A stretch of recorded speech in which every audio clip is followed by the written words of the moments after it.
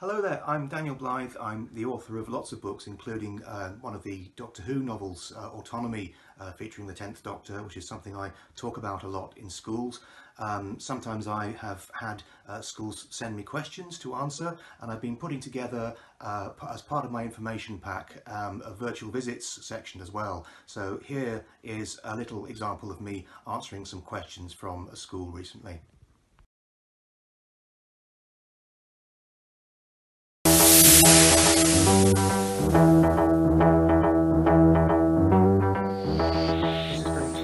How many books did you write? Okay, Kian. Well, 16, depends how you count it, but I'm saying 16.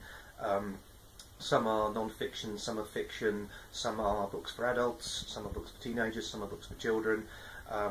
They vary in length as well. When people say how many books did you write, they think maybe that they're all kind of a similar sort of length, but I've done some quite short ones recently for a company called Badger Learning, which are just very short fact books. But I've also done quite long books. I'll show you one of the longest ones.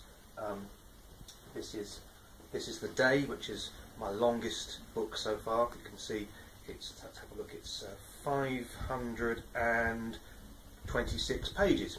That's a novel for adults which I did in 2007.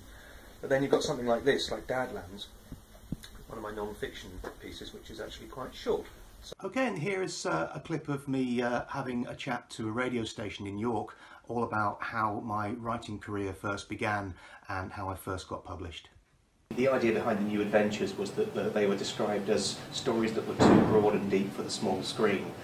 So we could push it a little bit further. We could write them as if we were writing a more serious sci-fi novel. Now, I'm not entirely convinced whether Doctor Who is serious sci-fi. As I was saying in the talk, you know, it doesn't take itself entirely seriously. So all of the information about me and my books, including Exiles, which is my most recent one, can be found on my website, danielblythe.com. Please do get in touch with Authors Aloud if you would like me to do a school visit or a virtual visit as well.